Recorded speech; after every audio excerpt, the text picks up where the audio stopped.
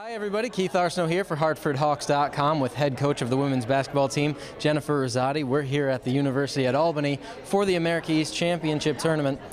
Opening round, you've got Binghamton coming up. How do you see this matchup? Well, I think any matchup at this point of the year is difficult because you're playing a team for the third time. It's a competitive situation where every team needs to win to advance. But I feel good about the way our team's played the last 2 weeks, the way we've practiced and come together, and I think that's primarily what it's about. It's not about your seed, it's not about your record, it's just about playing well at the right time. This week you had the week off, pretty much a full week here. What did you do to prepare this team for Binghamton coming up tomorrow?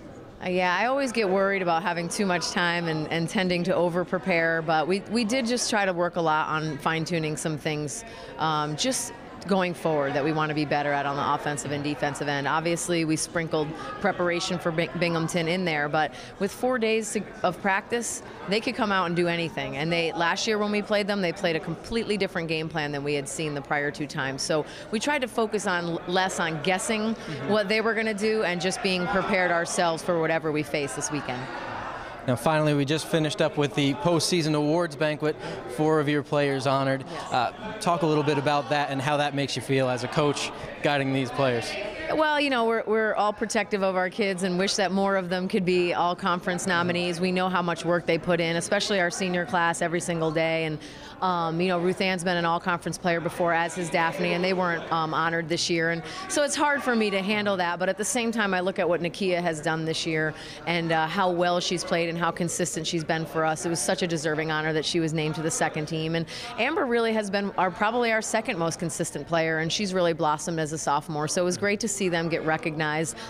Katie Roth, you know, her and Amber are our future, so it's good to see that the other coach in the league recognized her as one of the top rookies. I think she had a up and down season, but overall you could see flashes of brilliance with Katie Roth. And you know, most importantly, I think Alex Hall winning the academic award for a second straight year, as well as the SEFCU postgraduate scholarship.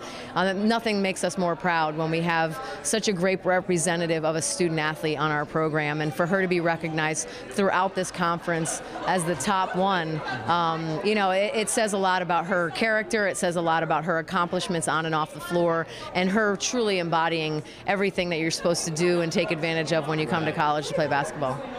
All right, well, best of luck tomorrow, Coach. The Hawks tip off the America East Tournament 12 o'clock tomorrow on ESPN3. For HartfordHawks.com, I'm Keith Arsenault with head coach Jen RIzzotti.